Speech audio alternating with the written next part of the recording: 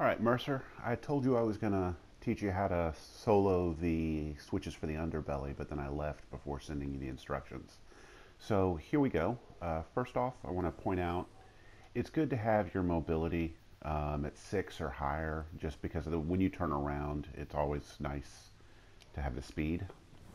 We're going to come inside, and we're going to put our back against this wall. Now we're going to run by the first switch and pull it as we run. We're not even going to slow down to get it, because the first one and the fifth one are the hardest to get. Now after you've pulled the fifth, it is important for you to go around these columns so that you're directly in front of the switches. Otherwise sometimes it triggers on the wrong mechanic. But then the way is open.